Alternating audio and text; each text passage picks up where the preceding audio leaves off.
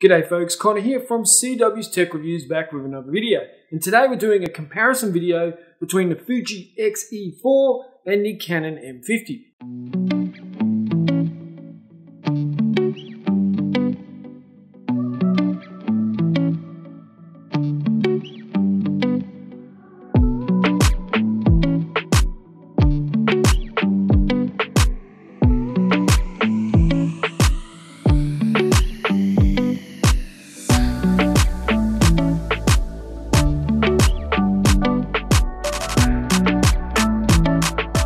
Right now I'm at 25 frames per second on both of them, 1/50 of shutter speed, f2.8, and ISO 200 on the Canon and ISO 500 on the Fuji. And the problem is with the Fuji, immediately, I'm telling you right now, I can't see the screen on the Fuji. It flips up and I can see like a couple of centimeters of it, but I can't see my frame, I can't see if I'm in focus.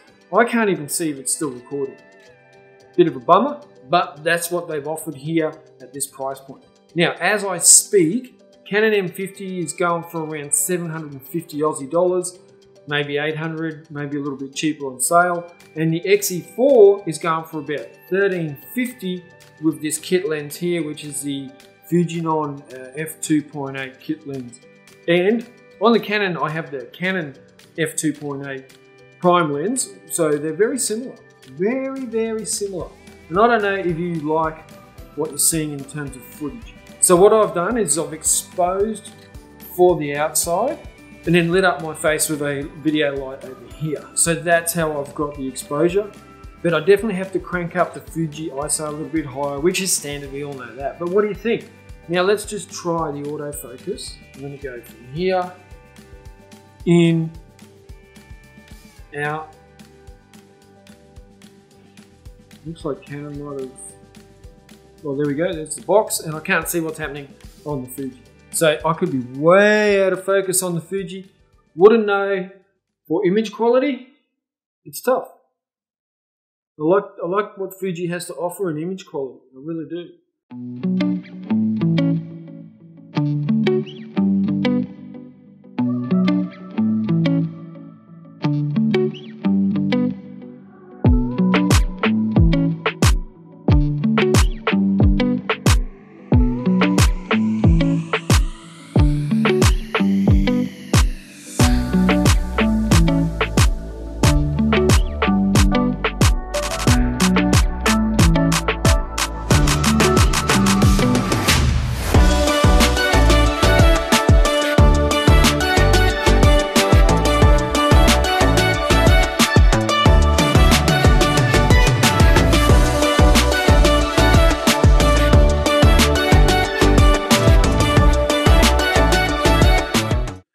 And Canon, it just always has good image quality and always has great colors and usually has amazing autofocus, and it seems to be doing okay here.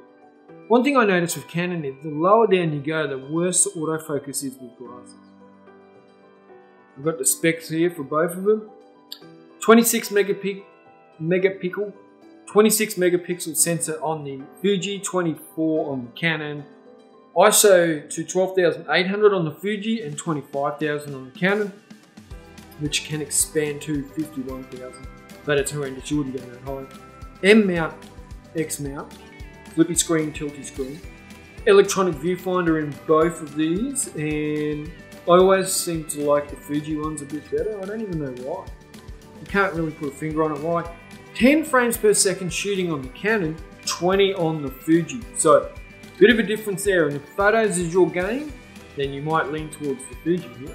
We have 4K filming on both, but I definitely lose this autofocus on the Canon, and I get a big crop, and the autofocus becomes contrast autofocus, which is pretty crap.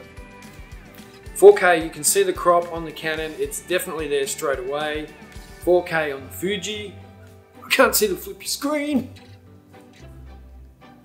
Seems like I'm in focus. Looks like the Fuji's focus is better, and Fuji has 425 autofocus points and Canon has 143. Unless you're in contrast mode, then it doesn't really matter, but this is contrast mode autofocus on the Canon. Something else I forgot to mention is, so I'm currently filming the audio through the Canon because the Canon has the mic jack. And the Fuji does as well, but it's the smaller one and it comes with an adapter, so straight away that's a pain in the ass. And I wish Fuji would stop doing that. I just want them to fix that. We shouldn't have to have dongles and adapters and stuff just for cameras. Just put a mic jack in. Just fix it already. Every camera, fix it. Settle down, Conor. Settle down. So you can see the Canon autofocus is struggling there. Canon autofocus. Struggling. Fuji autofocus. 4K. I can't see if it's struggling. Right, so I'm going to do some video. I'm going to do 1080p, 60 frames per second, try out the 120p as well. Also going to do street photography, maybe a bit of landscape and a couple of portraits.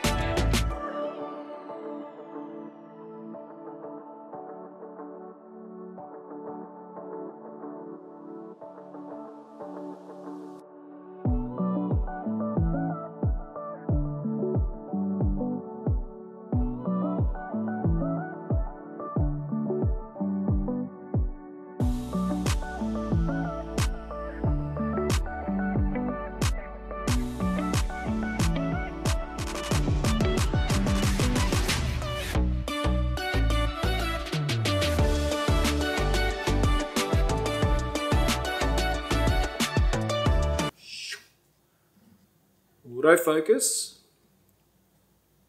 Right, let's hit the road. So we're outdoors now. We're going to do some 1080p, 50 frames per second slow motion, and then some 100 frames per second slow motion, and some B-roll around the country. Let's do some B-roll.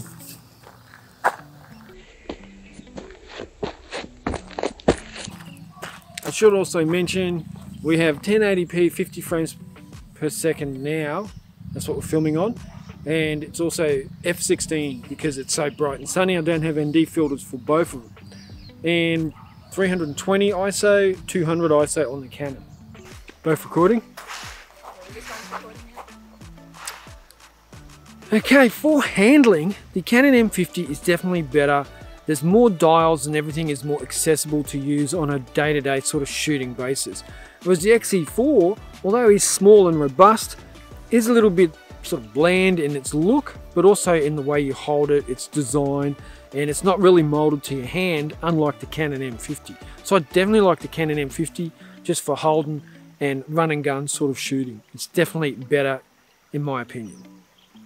The menu on the Canon M50 is just way easier to access and way easier to navigate, whereas on the X-E4 it is quite fiddly.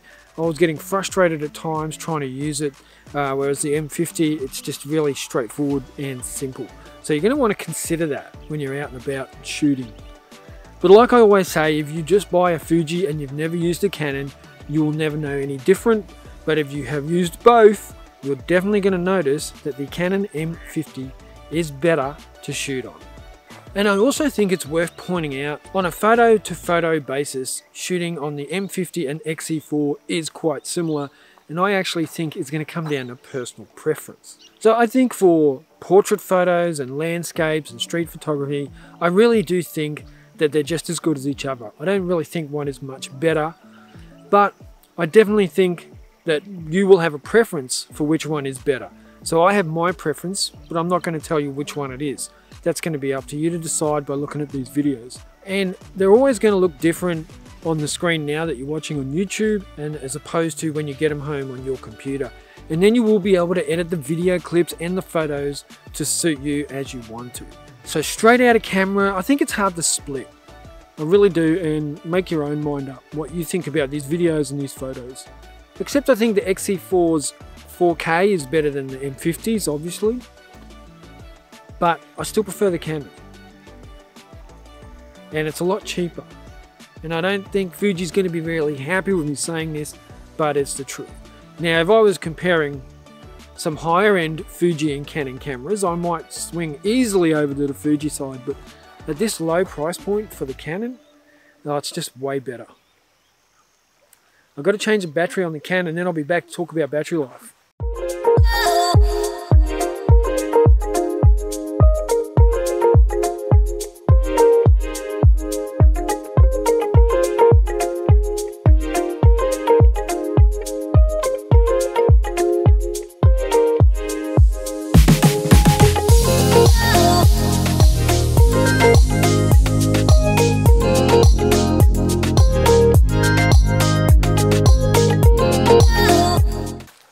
Alright, now we're talking about battery life, and it's hard to split hairs. Now, I have noticed online that some sites say that the Fuji is better, and it's about 100 photos more per battery.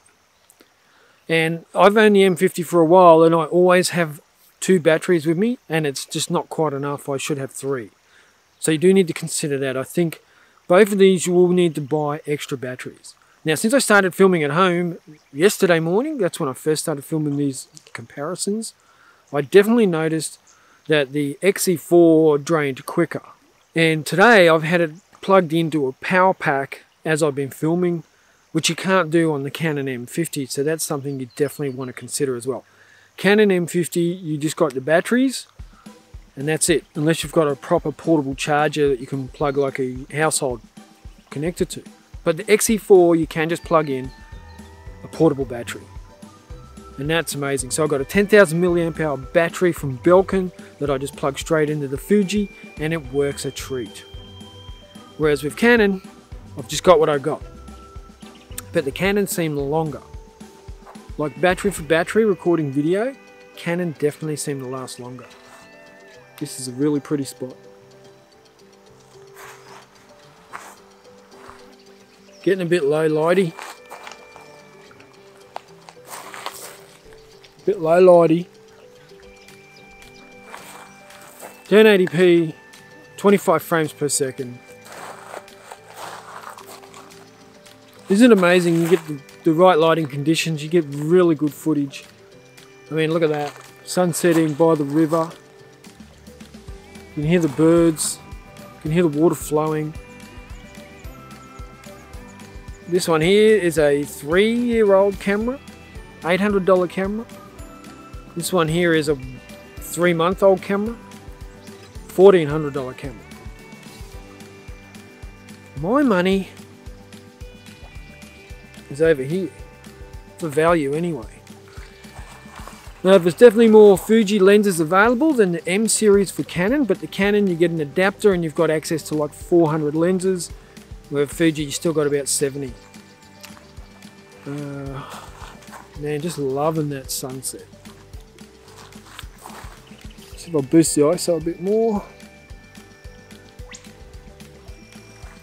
That's at 640 ISO on the Canon. And 1600 ISO on the Fuji to get a similar image. Magical, but don't really feel like going home right now. This is too nice.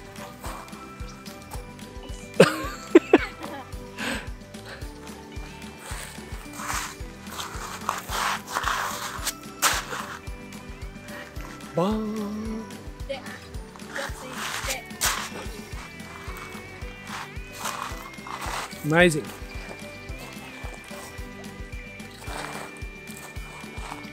Right, going to push the ISO a bit more on the Canon. We're going to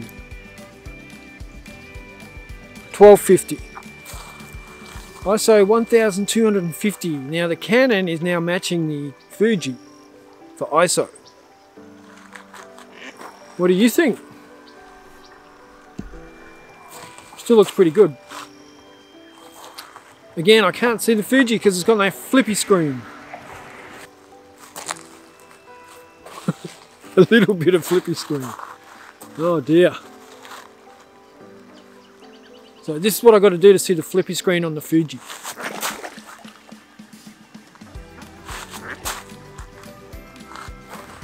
I'm scaring the ducks. Right, we're both on the same ISO, both f2.8, both 25 frames per second. Ah, it's beautiful. And just for shits and giggles, here we are at 12,800 ISO on both of them, which might even be a little bit too high. So I'm just going to go up to f4. You can see the digital grain. So that's 12,500 ISO. Which one do you think looks better? I can see the digital noise in the Canon majorly, but it's still a pretty good shot. Like, I can't see that clearly myself. It's pretty special. In the Fuji, I can't really tell.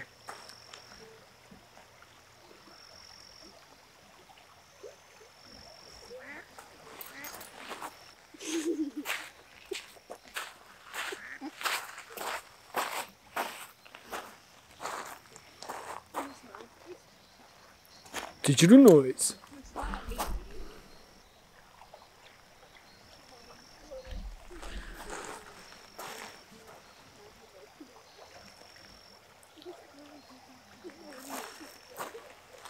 You wouldn't use it for a professional shoot, but you would use it for your home videos. I think it's pretty cool. Like if you're filming something to show your family, you can. You can use 12,800 ISO. Pretty awesome. So 1080p, 1/50, 25 frames per second, f4, ISO 12,800. Goodbye.